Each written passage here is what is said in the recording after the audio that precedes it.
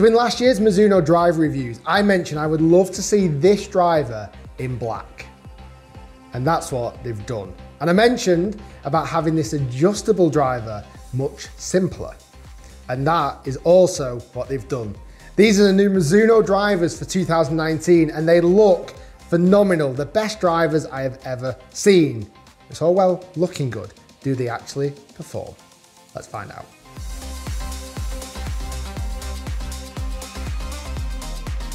Hi guys, it's Rick Shiels, PGA Golf Professional. If you are new to my YouTube channel, welcome. Hit that subscribe button so you don't miss out on any videos. If you enjoyed this video, smash that like button and share this video around. Let people know about the review. You can do it via WhatsApp, social media, email. Tell your golf friends about the new Mizuno drivers. So this is the new Mizuno ST190 driver. It comes in the ST180G option as well, which is a driver with more adjustable weights, which I will touch on in this review. So the prices of the two drivers slightly differ. The ST190 is priced when it first comes out at £399 and $399, where the ST190G, the adjustable weighted version, is £449 or $499. So I'm going to focus my attention on the ST190 driver. This driver is the best looking driver I have ever seen. I think it just looks stunning. I love the fact that now Mizuno brought out a full black driver, black face, black top, black bottom. I love the fact that the bottom of the golf club is so sleek and symmetrical. It's very striking. It's a very good looking driver.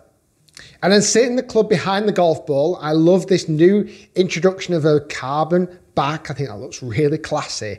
My only critique is that the fact it's a shiny gloss finish. Personally, I'm a fan of matte topped drivers.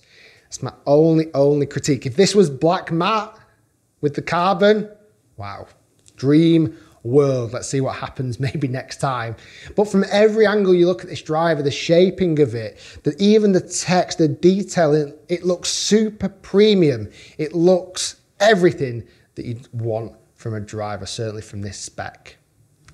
As you can tell, I'm a big fan of the looks, but looks isn't everything. We know that.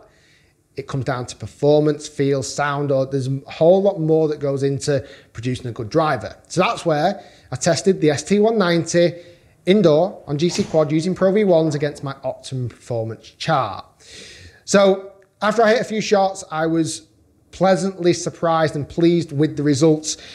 We look at my optimum performance chart coming up on screen, and then I throw in the ST190 distances and data. As you can see across the distances, I was hitting it marginally further than my average, and I mean marginally by only 1 yard. I was carrying the ball 285 yards and total distance 305 yards, so better than average, but only slightly. Launching the ball at 13.2, perfect, and spinning it at 2,300 RPM. So then we look at the club head data and ball speed for the ST190. I was swinging it fast, 113 miles per hour, and getting 162 miles per hour ball speed. That's on the higher side of my spectrum, so giving me good numbers and ball speed. I took the opportunity as well to test it against the ST180 from last year, so the blue driver, which I was a big fan of, bar that blue topped crown. And surprisingly, the distances are actually slightly longer with the ST180. I was carrying the ST180, so the blue driver in simple terms, 287 yards, 309 total distance, launching it a fraction on the higher side in the same loft and same shaft as I was testing the other driver, but with a spin rate that was lower. And in my original review of the ST180, the blue driver, I did mention it's a very low spin driver. Looking at ball data and club data, I was getting almost exactly the same as ST190. So there's not much difference in performance. The only slight difference I'd see is the fact that the ST190 is a slightly higher spin than the ST180, which I don't see as a bad thing because it needed that little bit of extra spin for the average golfer. So at the same time, I also took the opportunity to test out the ST190G, which is the adjustable weighted version. Still the same looks overall, but on the bottom there's two tracks, one on the toe, one on the heel, both housing a 7 gram weight. It's very clever, this weighting system, because the two weights go forward and back, so more forward for lower spin, further back for higher spin, more forgiveness. You can also move both weights into one track, so if you wanted more of a draw biased or you wanted more of a fade bias, that's acceptable and doable. And it also features an adjustable neck sleeve. In fact, both drivers feature this, where you can go up and down by 2 degrees and in upright settings as well. I wanted to test it in its forward least spinning option. I cranked up the loft a little bit and put the weights forward to test out its capabilities. And these are the numbers I was getting from the ST190G. It's actually hitting it slightly shorter distance, 282, still in my optimum range, with 303 total distance, slightly higher launch, slightly lower spin than what I was getting from the ST190. I found it in that setting a little bit more volatile. I found that the shots that were badly hit were badly hit. I found that I was hitting them way more offline, harder to control setting, obviously because the weight's gone a little bit further forward. I found that forgiveness wasn't key with this driver, where the ST190, I was hitting them straight as an arrow. I found a lot of good forgiveness and very good accuracy. So that was the indoor testing on GCQuad, both kind of ticking the marks and flying through very nicely indeed. It was time to take both out on the golf course to see how they performed.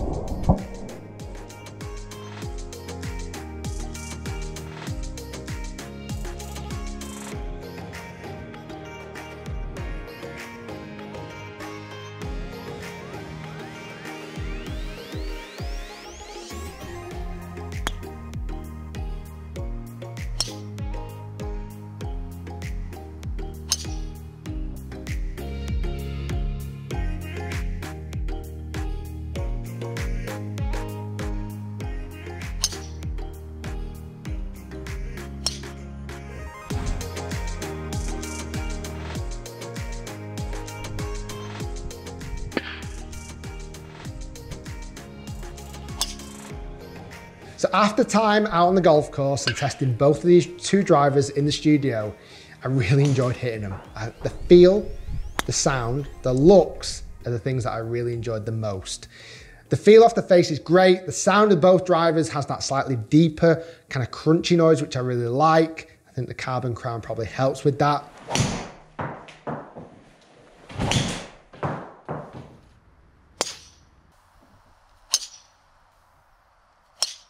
And again, as I mentioned at the start of the video, the look of these two drivers is simply stunning. Every angle you look at them, they really are beautiful golf clubs. What I also really like with the ST190G is the simplicity of the adjustability this time. Last year's model was just so complicated. And the fact they've now just brought in two very simple tracks, very easy to adjust, and it kind of does the job. And then on the negative side was down to the performance. Now, both drivers did okay. They performed well, and certainly in my optimum performance chart. But they've not outperformed last year's model. In fact, last year's model outperformed this one. Now, the colours have changed from blue to black, and yes, the weight track system has got a little bit simpler, but really, what have Mizuno been doing to enhance performance?